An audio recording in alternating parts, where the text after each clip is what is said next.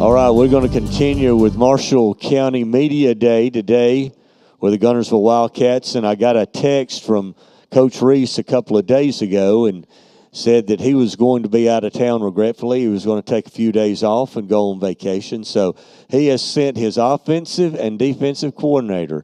And Coach Kennedy's already told me he's never done this before with Coach Thomas, so we got to be gentle with him, guys. So the Guntersville Wildcats, Coach Kennedy, Coach Thomas, I don't know which one wants to give us kind of an opening statement, but first let the guys, if they want to, introduce themselves. If you'll do that, then field some questions. We'd appreciate it. Go ahead, EJ Havis, inside linebacker. Dave Peterson, wide receiver and safety. Eli Morrison, quarterback. Carter Britt, H-back. So one of you may, I know Coach Thomas, defense coordinator, you may want to speak on defense and going into the year, and then let Coach Kennedy speak on the offense, if that would be okay. All right. We're excited about this upcoming season. The players have worked hard this summer, doing 7-on-7s, lifting weights, and this time of year is always exciting because we know that the season is about to crank up. Defensively, we've got 6 returning starters. The guys that are not starters have played quite a bit of football last year and the year before. But we've got 2 returning starters on the defensive line, Nick Carfano and Brooks Frazier. Carl Christian is starting right now as on that D-line. In linebacker position, we got 2 out of 3 starters coming back. E.J. Havis and Avery Clifton are our starters.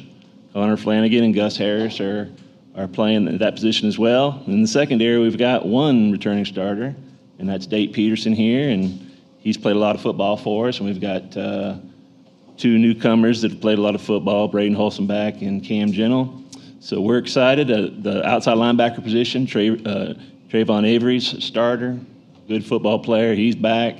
We got some new guys, Tyler Thomas and E. Nelson Delva, filling in at the outside linebacker position. So we've got a lot of returning guys. We've got some new guys, which is pretty common for most programs, and we're just excited to crank it up and see what we got. Coach Kennedy, you want to speak on the offense? Offensively, we returned. Would you slide the microphone over, please? There you go. Offensively, we returned about 6 starters too, including Eli, who started the last 3 games.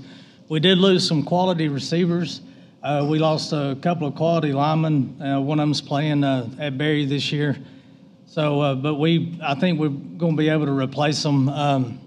Royce Balcom is a returning starter on the offensive line. He's gotten several major offers, Navy, Middle Tennessee State, UT Chattanooga. Then our running back is Julian Jordan, who's got an offer from Mississippi State. We returned 2 other offensive linemen, Kate Altum and Ethan Pass, who's both played well for us and will continue to. Even though we lost 3 quality receivers, we're returning a couple. Carter's, of course, our H-back. He's going to be rotating in. This is the tallest group of receivers I'm ever going to have. You know, we have 4 that are 6'3" or taller.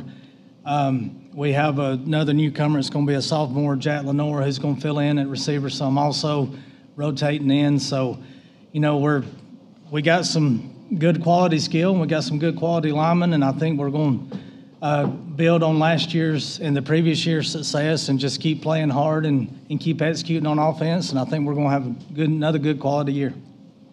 Coaches, then I'll ask the players this too, but talk about what you've done this summer. If you've gone to OTAs, if you've gone 7-on-7s from the defensive and offensive standpoint, how do you think that has gone, coaches? Then I'll ask the players that too. So. We went to Gaston City for 7-on-7. We went to Boaz. We had an OTA with Fort Payne and Susan Moore.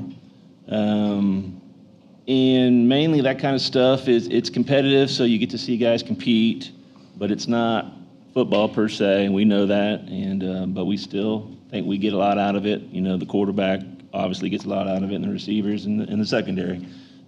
So we do that every summer, and we thought we fared fairly well, but we understand that the pads are coming on here in a week or 2, and that's a totally different ball game. Coach Kennedy, you want to comment on that? It was a good summer. It was productive. I thought we got better offensively. We kind of struggled at Gaston City, but that was the first one with some new kids, their first experience with 7-on-7, and they kind of shied away early. But as the games kept going, we got better. 7-on-7 to me personally is one of the funnest things that we do, especially offensively. We've had a lot of success with it also. Eli had a great summer throwing the ball. We actually won the BOAS 7-on-7, playing against some quality teams and some teams that we'll see this year. So it was a good experience for our kids, and I think it was productive, and it got us a lot better for the incoming season. So, guys, I'm going to ask you that question. Y'all went out and played 7-on-7s. Do you think your position groups and the players you play with, do you think you guys got better this summer and came together as a team? Yes, sir. I think we played well together. There's some stuff we have to clean up, like coverages and stuff. But other than that, I think we did pretty well. Yes, sir. Like EJ said, I think we learned a lot about each other this summer.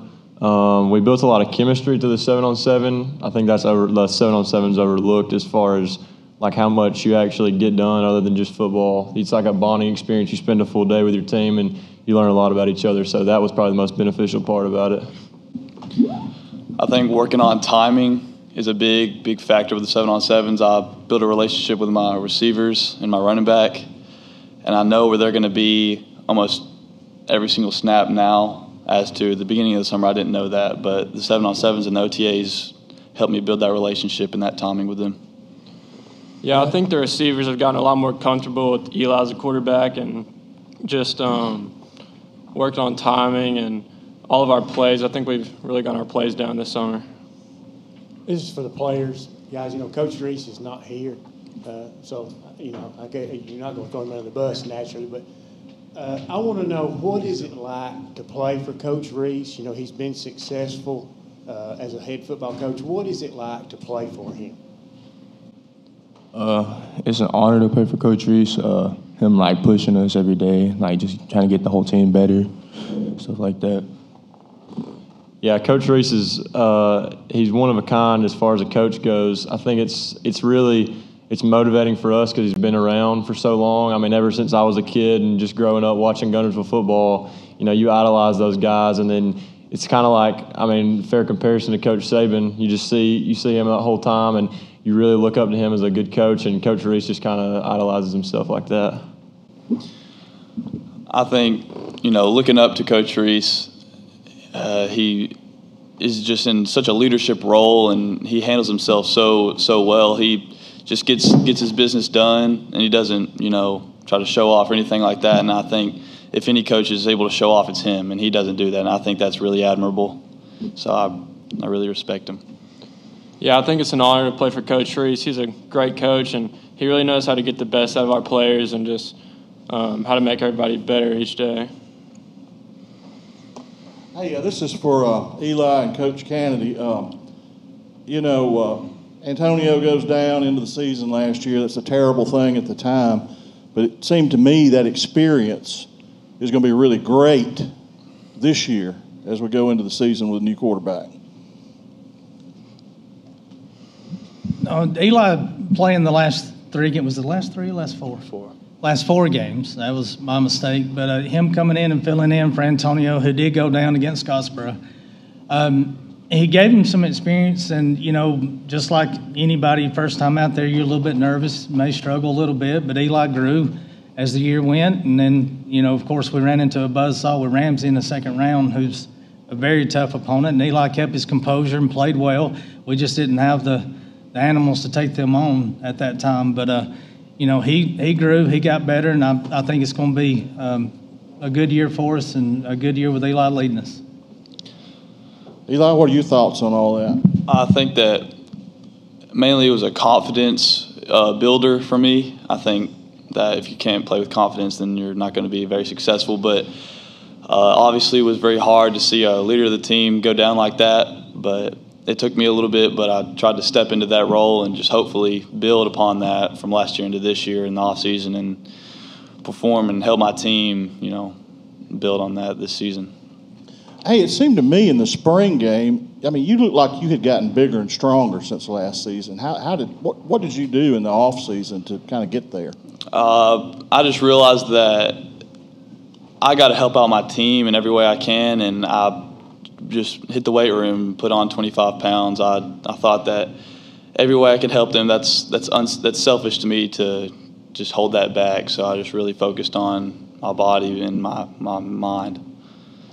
Guys, I'd like to know, Guntersville won the county 3 years in a row. Arab kind of upset you last year after Antonio got hurt. I mean, who do you see as being the leader in the county race and the region race this year? Anybody? Well, we're just focusing on ourselves. That's what good teams do is we've got things we've got to work on offensively, defensively, special teams. Arab had a great season last year. They're a great program. Albertville's always tough. Boaz is always tough. A lot of teams on our scales are tough. We just take it 1 week at a time, focus on ourselves. If we do what we're supposed to do, that's all we can ask is, from a coaching standpoint, do your best. As a player standpoint, do your best and let the chips fall where they may. But we're not focused on anybody else. We're just focused on ourselves. You guys have touched on the experience and the guys that you're bringing back this year, and I think it's huge to be able to bring your quarterback back and have that a little bit of experience from last year. But what is it going to be from this year's team that's going to help you guys really get over that hump and make a really deep playoff run, get out of that second round? What would you say obviously it's the start of the season, you got to get to that point, but what is it going to take to get to that point at the end of the year? Well, I think if we stay healthy, we'll have a good shot. We're not very deep. We got a lot of quality kids and a lot of quality players, but the depth is not there really yet with our younger group. So if we can avoid injury and we can keep building from week to week, I think we will have a shot at making a decent playoff run this year. All right, guys, thanks for being with us today. Coach Thomas, Coach Kennedy filled in very admirably for Coach Reese.